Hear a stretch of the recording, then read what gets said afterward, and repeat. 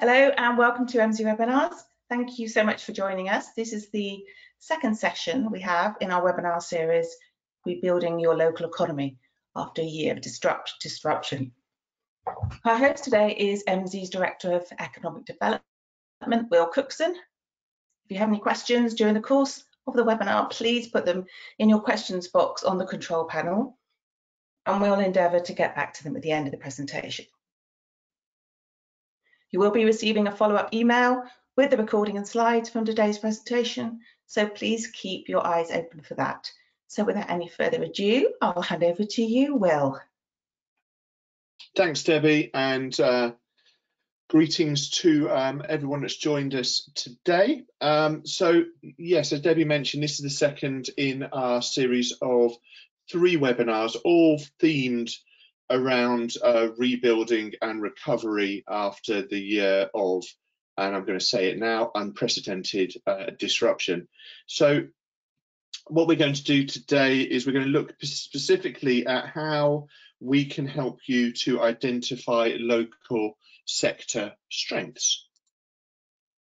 Now, I'm just going to give a brief introduction to MZ for those that don't know us. Our mission is to help organisations and individuals make better decisions relating to the world of work and employment, and we see skills as being absolutely central to helping organisations and individuals understand this.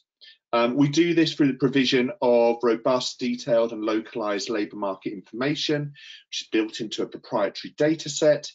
And we work with 2 distinct types of data. We have structural LMI, which comes from official government sources, which we then model, and we have big data, which mainly comes in the form of job postings, which we scrape and deduplicate and extract the relevant information from, including the ways in which skills are described by employers.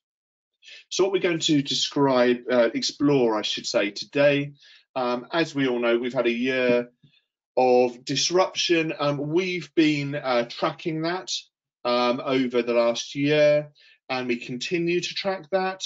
And what we will do today is we'll look a bit at how things are tracking, but specifically in regards to industries. For those that were with us last week, for the first in this series, we focused more on occupations. So we're going to spin it slightly differently. We're also going to focus on how MZ Insight can be used to understand and identify and quantify local sector strengths. So just a quick run through of what we're going to explore. We'll look at current labour market with a focus on industries. We'll look at practical ways in which our analyst tool can be used to identify local sector strengths, and we'll share details on how you can better understand your local economy. So how is the labour market tracking?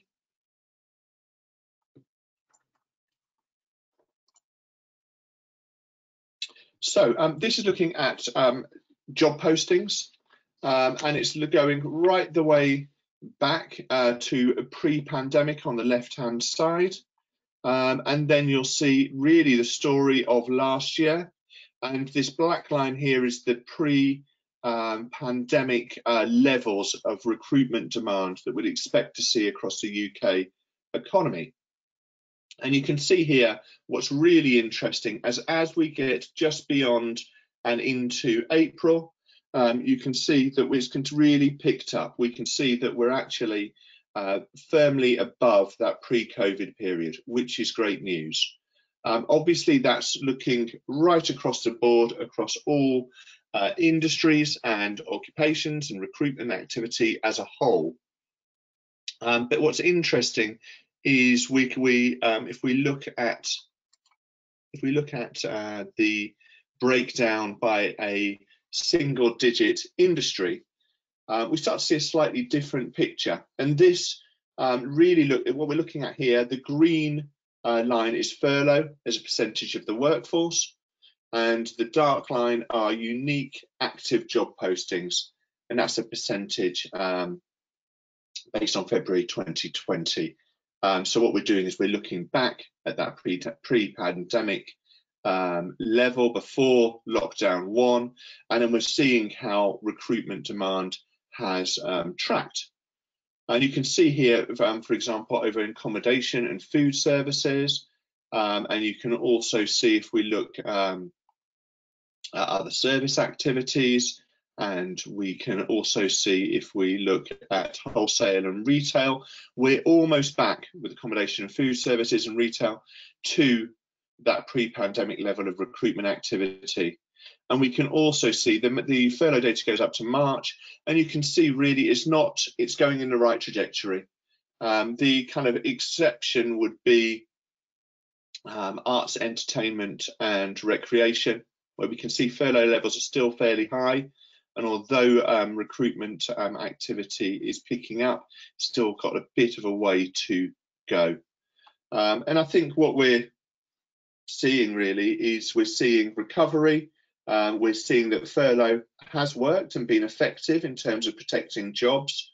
But obviously we still want to continue to track this, and our customers continue to track this to see whether it is going to be a full recovery. And what we would expect to see as accommodation and food services and hospitality and recruitment, as those services start to be accessible, and hopefully, fingers crossed, everything continues on the roadmap that's been set out, then we'd expect recruitment demand to actually go above a pre-COVID level, because obviously a lot of things have been put on hold, and we're hoping to see the bounce back that is much talked about. So yeah, just to stay with industry data and looking at how it's tracking overall, the other way in which we can look at this is we can look at, on the y-axis here, we've got the share of employment of people that have been furloughed. So we're seeing how many people, percentage of the workforce that have been furloughed based on March data. So a little bit old, but still useful indicator. And then what we can see on the x-axis is the share of jobs lost year on year. So we're looking at jobs growth. And what we can really see here is that actually right the way over there on the right hand side, those are there, they've been pretty unaffected in terms of recruitment activities carried on. And we can see also that furlough hasn't particularly impacted on the greater proportion of the workforce. Whereas if we get over onto the far left hand side, we can see two real outliers here. Probably not a huge surprise. Accommodation and food service activities, these are single digit industries, so quite broad groupings, arts, entertainment and recreation. And those are the two areas that we really need to focus in on. And we've got here this midpoint, other service activities. We see admin, which came through when we looked at occupations last week, admin and secretarial roles. And then, yeah, and then everything else I would say is in a safer space. So that's a quick recap. And what we're looking at, I should say here, what we've looked at here is we've looked at analysis of the workforce job series and also HMRC statistics, and we've analysed those. So without further ado, we're going to move on to look at our analyst tool, and yeah, slightly different focus to last week. What we're going to do is we're going to look specifically at how the tool can be used to help you understand sectoral strengths, employment patterns, productivity.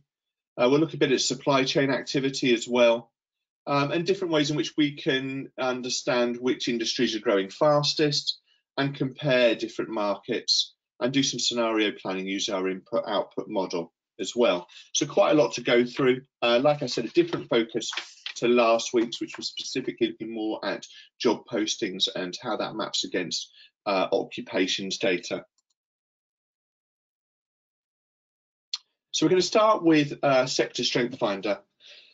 Now, this was something that was introduced through our collaboration and work with the local government sector and local authorities, and specifically their economic development teams that wanted to really understand and unpick what makes their area comparatively different to the broader UK average. So there's a few things that we're looking at here, and I'll describe it in some detail. So key thing to mention, on the x-axis, what we're looking at is we're looking at location quotient. And what that really means is, if you see here at this midpoint of 1, that would mean that any of these bubbles which reflect a cluster or a sector, a cluster of industries making up a sector, any one of these will have a location quotient. And if it comes in at 1, it means it's completely in line with the national average. So it means you've got the same proportion of those industries that make up the sector in your area as you would expect to find across the UK. Anything from 1.2, which is where this grey line is, anything beyond that is quite significant. And it means you've got a higher proportion of these industries than you would expect to find. Now, the way in which we've grouped together the industries into clusters, essentially what we've done is we've looked at one completely important thing to mention is we've looked at whether they're local or tradable. Local industry will essentially provide a product or service that is consumed locally. And they will be large employers. Think of things like health and social care, education up to secondary, and think of also building of houses. Tradable industries are different. They will probably employ less people, but in terms of productivity, they're really important to your economy because they can export a service or product out of area as well as it potentially being consumed in area. So they've got a wider market which they can service. Essentially, we're looking at whether those industries employ people where their output is consumed. And if they do, they're local. If they don't, they're tradable. Tradable clusters here are green and the local industries are grey. How do we decide how to group those? Underpinning each of these clusters are 560 industries at a 4-digit level. And what we do is we group those together depending on, are they co-located? They tend to have employment in the same places. Are they using the same workforce? Do industries rely on the same sorts of occupations? So they're recruiting similar people into their workforce. And are they interacting within each other's supply chain? Are they buying and selling from one another? That would allow us to then define each of the 560 industries, group them together into 49 clusters, 14 of which are local industry clusters, and the remaining 35 are tradable industry clusters, which are green. So the only final thing to mention is on this graph here, we're also looking across the period which has been set from 2016 to 2020 at national change. Are they growing or are they declining? And then we have 4 quadrants, 3 which are named, and essentially what we're looking at here is strengths and opportunities. Are they, comparatively, do you have more of these clusters in your area, and are they growing? And then you'll have opportunities as well, whether you know that these sectors are growing, could you put in place certain interventions in order to bring it across over time to be a strength, to grow that particular sector. And there might be a good reason that you wouldn't be able to, or there may be a fair opportunity to do that.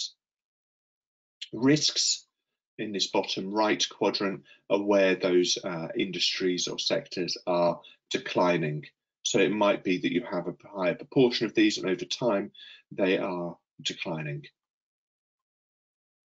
So what I thought would be useful would be to look at how we present each of these. As you hover a mouse over each one of these, and I should say we're looking at the Thames Valley Berkshire region here. As you hover over, you'll get certain metrics that you can look at.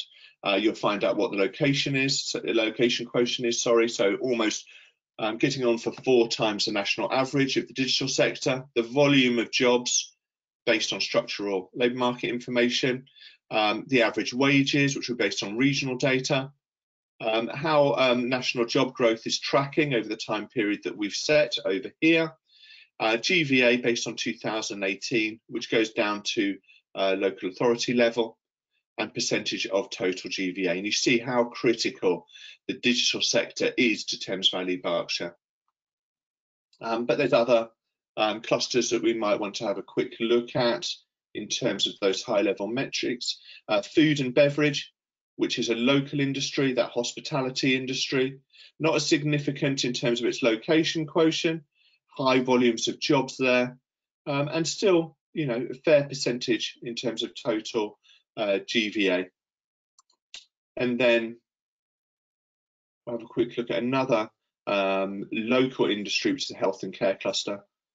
High volumes of jobs, more location quotient again, under 1, but we know also there's other factors involved in terms of health and care. We've got an aging demographic, and we know that there's going to be need for more health and care across the board. And then you can see there as well, in terms of GVA, quite significant in terms of its impact. Now, digital sector is often closely associated with the creative cluster. And you can see there on the far right-hand side, we've got the digital sector, and then we've got the creative cluster here. Not the same in terms of total job numbers, hence the size of the sector, or the bubble is much more small. And then what we've got here is we've got location quotient of 1.7 pretty much. But yeah, you can see that there is a connection there between, as we would expect to see, between digital and creative. Then what we can do is, if we jump in and have a look at any one of those clusters, and I picked digital here, you'll see we have a summary, and it starts to pick out some of the metrics we've already seen. The total jobs, percentage against the national average, 266% above the national average in terms of the volume of jobs based on that 2020 data. We can bring in certain comparisons. Here we've included Reading, which we know is a key driver for the digital sector across the Thames Valley Berkshire area. We've got average ages there as well, and we've seen percentage change. So you can see actually the national picture is slightly catching up, not to the extent in terms of the job volumes we can see here, but in terms of percentage change over this period, there's been more growth nationally than there has been in Thames Valley Berkshire. We can also identify the top 10 occupations at a 4-digit level. So who is the cluster employing? And you can see here, as you'd imagine, program and software development professionals, making up almost 16% the total jobs within the sector, number of people employed there. And then you can go through and you can see it goes down to market and sales directors. Obviously, there's a full staffing pattern that you can see within the analyst tool, but top 10 occupations is really good for understanding which occupations are key to the sector. We can also look at the supply chain within the area. So in-region purchases will be the purchases that are made within Thames Valley Berkshire. So how well is a sector being served in area by its supply chain? And this can provide identify opportunities for further gains and further sector growth. Obviously, if you have a local supply chain that an employer can tap into, then that really helps with business attraction and with building the sector, and obviously realizing the opportunities that are there within the supply chain, as well as the employers that are directly at the front end of the sector itself. Imported purchases, I should mention, will be anywhere outside of the defined area. So that could be international, could be Europe, or it could be elsewhere in the UK. And this is drawing on MZ's input-output model, which we'll have a look at in a bit more detail later on. Now, the other thing that we can do, underpinning each of the sectors, we identify the 4-digit industries that make up the sector. So these are all of the 4-digit industries, standard industry classifications. And what we've done here is we've identified six of them, which are the highest, which have the highest volume of employment. And you'll see here there's slightly different pictures here. Wireless telecoms activity is actually increased over the time period. Computer consultancy activities also increased. Programming has dropped slightly. Well, 17%, so you could argue significantly dropped over that time period. So what we can see is when we get down to that granular level in terms of the industries, quite different pictures in regards to the total number of employment and how that's tracking over time. But if we select these 6, then we can look at those in isolation as well. So we can quickly identify and analyse and look at the same overview, but just looking at those 6 industries. And you'll see here we've put in comparisons for Reading, Slough, Woking, Windsor and Maidenhead. And you can see very different pictures there. And you can see that Woking has the highest volume there. And actually Reading, quite spiky, but you can see their percentage change over time. I just wanted to show that you can obviously get from that high level view of what's happening sectorally right the way down to the granular level of really digging into a specific industry. So that's our sector strength finder tool. It's well established now. It's being used by a large number of our customers to help quantify and understand comparatively what makes their area different, but also very important in the current climate for them to be able to identify sectors that they may really want to focus in on and may want to, with the disruption that's taken place within the labour market, may want to redirect people or upskill people in order to be able to work in that sector. Can also inform inward investment or business interaction activity or strategies. Again, we're looking at Thames Valley Berkshire. This is a different report. So what this is we're doing here, and we've got the same time period to 2016 to 2020, looking at the fastest growing industries. And what we're interested in here really is looking at changing jobs and looking at the volume of employment as well.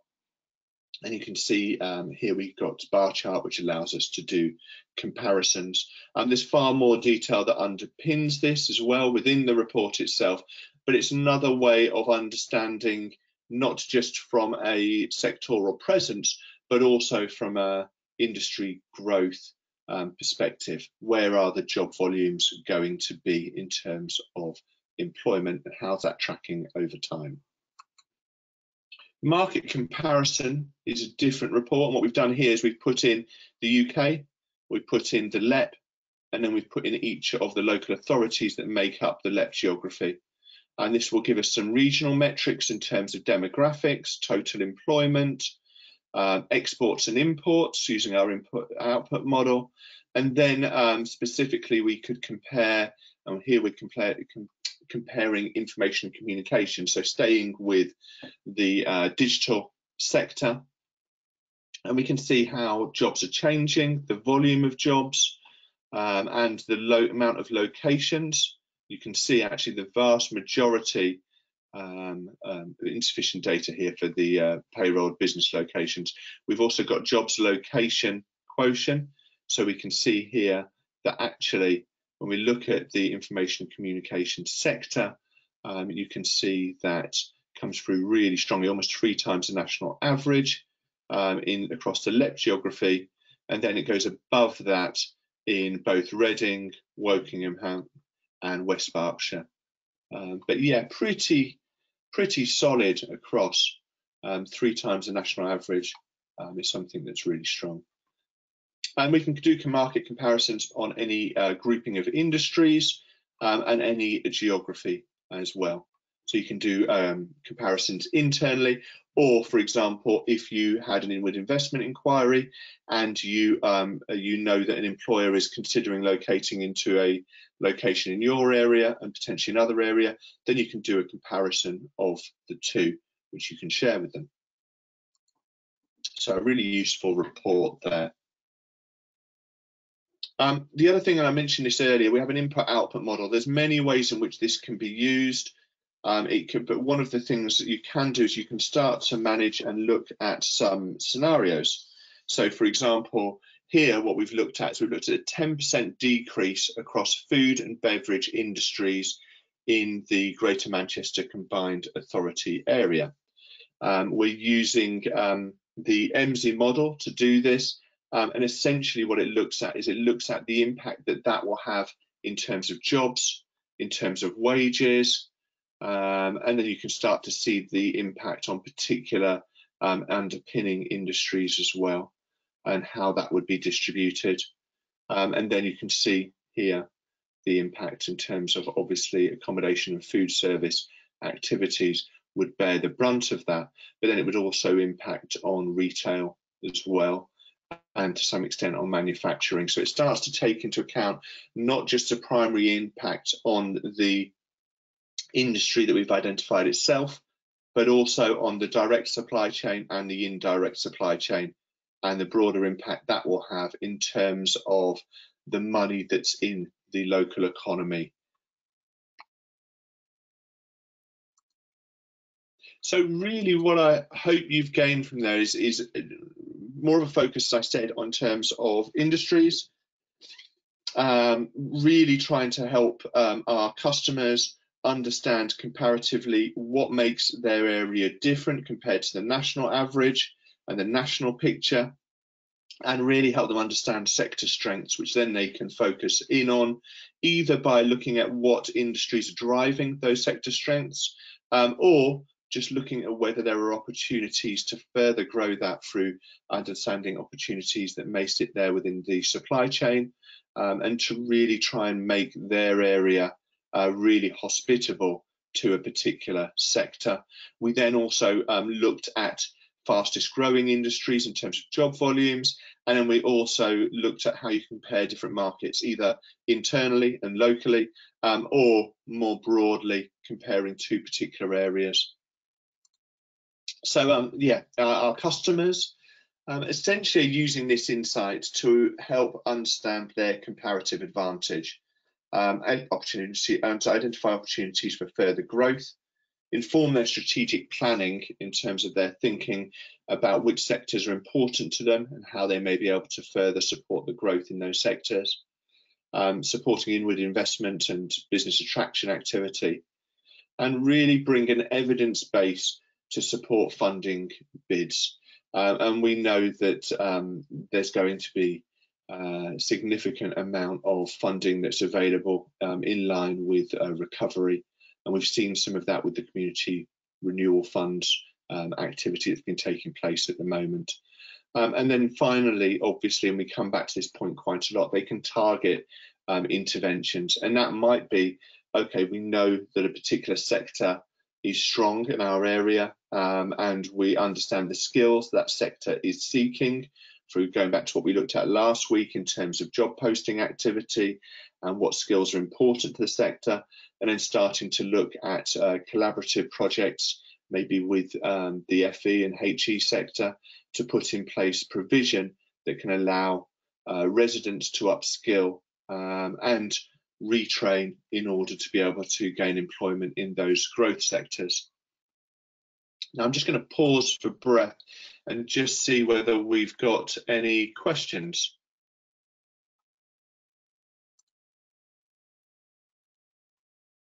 Yeah, I think we have one question, Will. Will June 21st or missing the deadline impact on any sector other than arts and recreation? Will June the 21st or missing the deadline impact on, yeah, is that okay? Yeah, it's fine. Good question. I think there will, arts and recreation, yes, it is obviously a sector that will be impacted if it doesn't happen. I think more, there's a fair few variables here. If we stay with things as they are here and today, then I imagine there'd be less impact. We know that we know that things have opened up significantly more than in a lockdown situation. If things start to regress and we end up going more towards a softer lockdown or a full lockdown, then yes, there will be significantly more impact. Let's assume, for the sake of the question, that things remain as they are right now, but June the 21st and the full opening up that's on the roadmap doesn't happen, then yes, I would assume that there would be a broader impact than just the arts and recreation. I think more broadly there'd be an impact in regards to retail, service industries, and hospitality in the broadest sense. But like I said, a lot of those businesses are able to trade at present, and the real danger is that we start to go back into a lockdown situation. Interestingly, when we looked at the occupations last week, and we looked at the recovery of construction, it does show that definitely with certain sectors, they've really learned how to adapt and to work within a lockdown scenario. But yeah, I would suggest that if things remain as they are today, we'd still see a broader slowing down of recovery. And obviously what we're expecting to see, if things do progress in the way we all hope they do, is we'd like to see recruitment levels actually go above what we saw right at the start of 2020. And we have started to see that in certain sectors. And we'd imagine that obviously if things did open up, we'd see that across the board, because we know a lot of recruitment activity has been put on hold, and for good reason. Hope that answers the question. Do make contact if there are questions that you haven't been able to ask today. And obviously if you are watching this at a later date, do feel free to send through any questions that you may have. I've got to say, if you do want to have a look at your specific area, obviously here we've used a couple of examples. We've used Thames Valley, Berkshire, Greater Manchester, and also UK. If you want to look at the insight that we've got for your area, you can book in a 30-minute session with myself. There are limited spaces available. We had quite a lot of bookings, a significant amount of bookings come in on the back of last week's webinar, and we've held back some for this week.